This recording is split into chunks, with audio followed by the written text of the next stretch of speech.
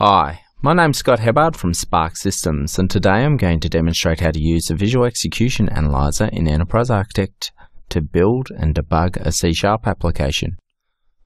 I shall assume the role of a software developer working for a bank that has developed an application to manage batch financial transactions.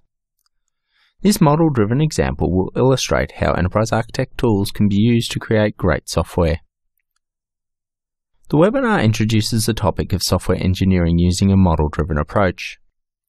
Enterprise Architect is used to build use cases, class diagrams, structured scenarios, activity diagrams, and much more. The code editor illustrates how easy it is to write and debug C# code using Enterprise Architect as your IDE. You can use the Record and Analyze window to automatically generate sequence diagrams. We can track issues and change requests to a use case or a particular method within our code. And finally, with the click of a button, we can document our design, which includes all of our project artifacts such as a use case and sequence diagram. The bank has used Enterprise Architect to model a series of use cases that describe how the application should work. The execution analyzer shown on the left of screen contains the build scripts necessary to compile and debug our application. The bank is using the Visual Studio 2010 compiler. You can change the compiler by changing the corresponding build script. The default directory and application path may vary from one project to another. Test points can be used to apply programming by contract principles to software design. The profiler can be attached to a running application, taking samples and collecting stack information for all current threads. This information can help explain why an application may be responding slowly. The Locals and Watches section can be used to examine how variables change over time. Software developers at the bank need to ensure that each financial transaction is managed in an accurate and timely fashion.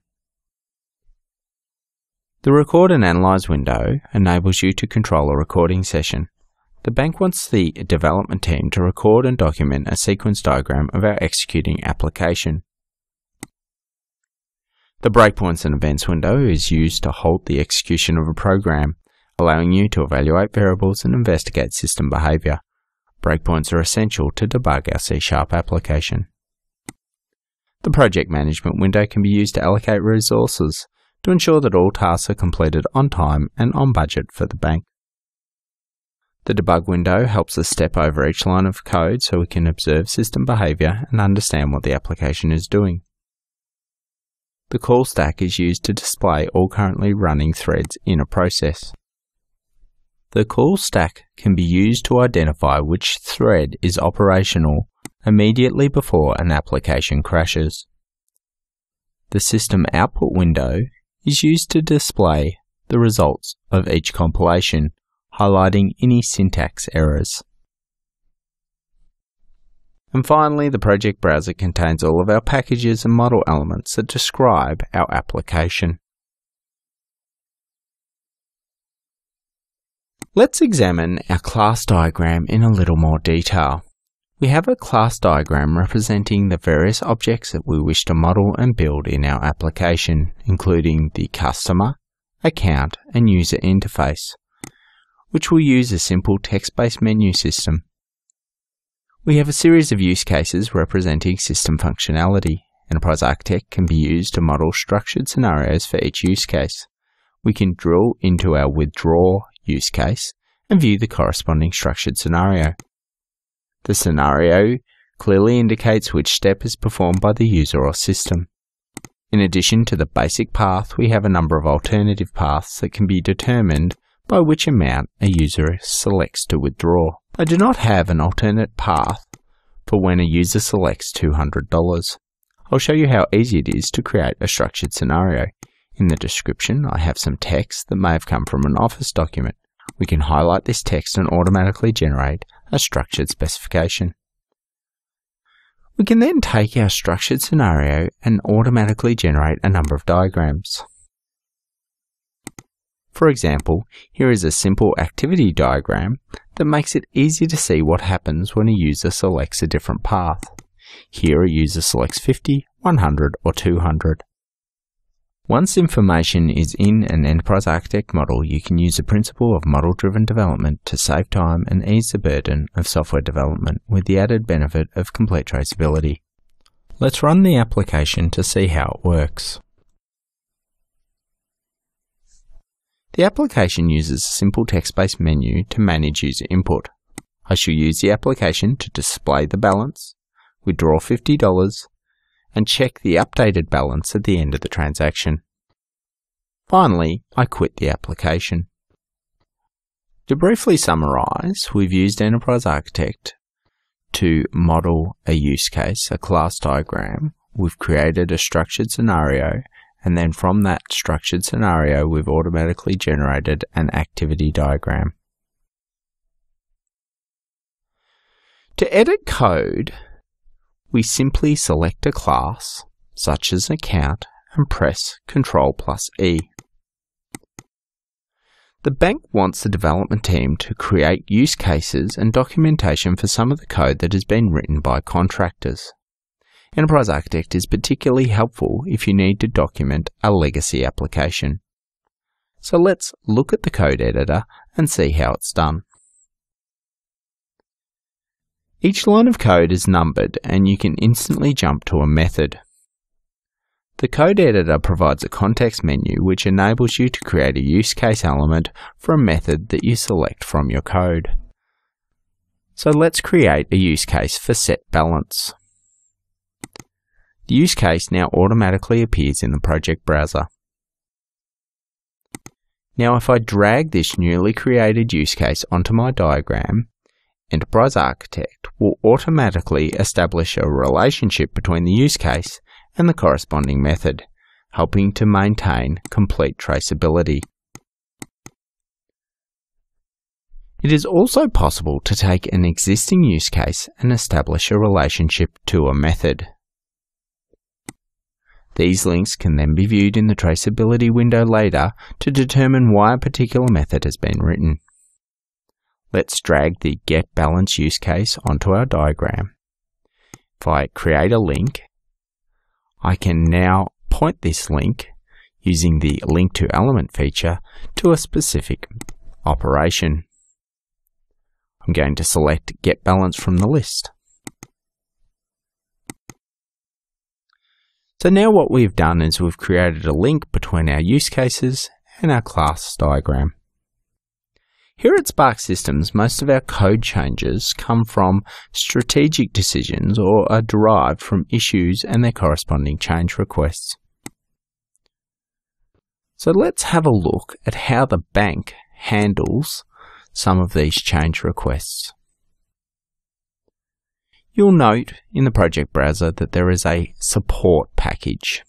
Under the support package, we have a number of different support issues and change requests.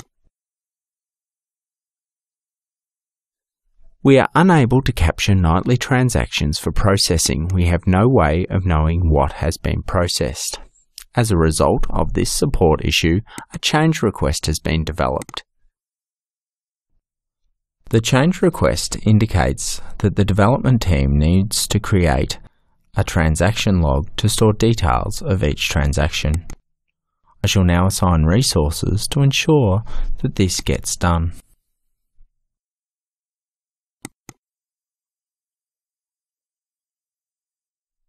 In order to complete this change request in a timely manner, we need to assign resources using the project management window. Let's assign a developer and give them 5 days to complete the task with a deadline in 1 month's time. It is always a good idea to enter a detailed description. This description will allow other staff to take over and assist if required. Here at Sparx Systems, we use the project manager every day to allocate resources to change requests, customer issues, and it also allows us to manage our individual timelines. You can assign multiple resources to any given task. If a deadline is approaching and you do not believe that a task will be completed on time, you can assign additional resources. I find it useful to view diagrams not only in the diagram form shown above, but occasionally I like to switch to a Gantt view so I can see these timelines and deadlines as they approach. Let's do that now. I can now see each of my change IDs, and I can quickly and easily see which staff are allocated to complete each task. I can double-click on the items and see when they're due and how much of each task has been completed.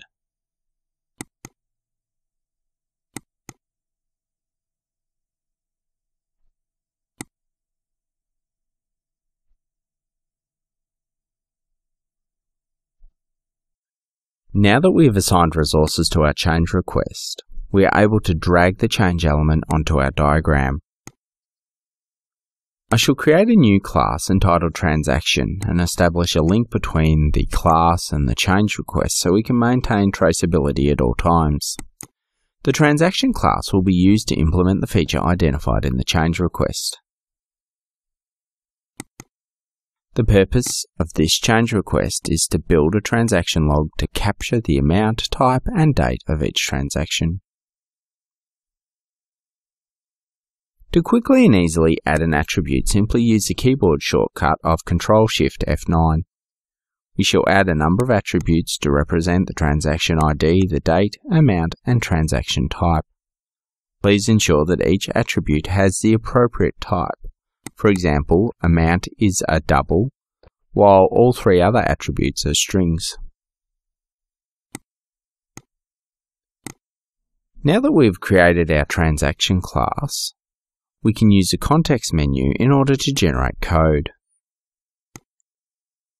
Please note that the target language is C#. Set the desired path and press Generate.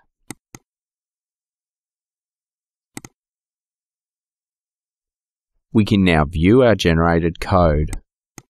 I shall modify the private attributes to become public.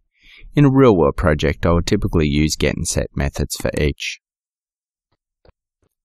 I shall now write code to create a hash table to store each transaction.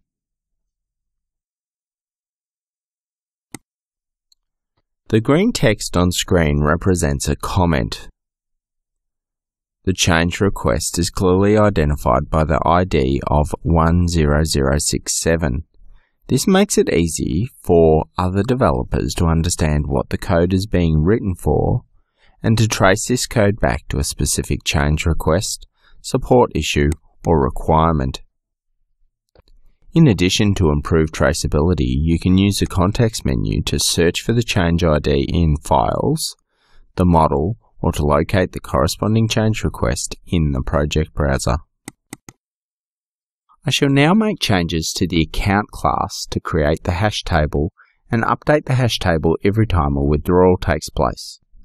I shall now add a breakpoint so we can intentionally stop the execution of our program and evaluate the code to ensure that the hash table is functioning correctly. The locals window will allow us to examine the current state of all variables such as the amount being withdrawn. Enterprise Architect also supports conditional breakpoints and recording markers. I shall also use a start recording marker in the main application. I want to capture a sequence diagram of the application running. This will help to satisfy the documentation requirements that the bank has outlined. The bank would like to see what happens when a user overdraws their account using this application. The start recording marker instructs the debugger to trace all executed calls. Recording is stopped again when either the thread that is being captured terminates or the thread encounters a recording endpoint. Now I can build my application using the execution analyzer. The system output indicates that there are no errors, so I can now run my application. Rather than pressing play in the debug window, I'm going to use the play button on the record and analyze window. Selecting the basic recording mode, I can now capture the information I need to generate a sequence diagram. Looking at my initial balance, it is 100. I'm now going to withdraw $50 from the account. You'll note that Enterprise Architect has stopped at the breakpoint. Using the local windows, I can examine the transaction log. I can even take a snapshot of the variable so I can see how this variable changes over time. Using the debug window, I can restart the application to withdraw another $100, which will overdraw the account. Enterprise Architect allows you to take a snapshot of a variable when a program is at a breakpoint, and then use this snapshot to see how the variable changes at different points in its lifetime. It is clear by looking at the two values for the variable snapshot that the hash table has in fact been updated.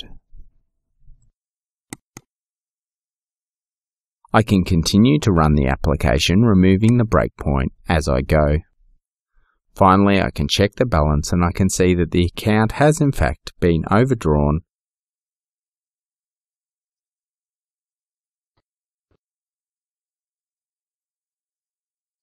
Once I quit the application, you'll note that the debug session has ended. I can now automatically generate a sequence diagram that details what happens when an account is overdrawn. Simply use the context menu and say Generate Sequence Diagram. The sequence diagram highlights each major operation and indicates the amounts withdrawn from the account. I can now include this sequence diagram in my documentation.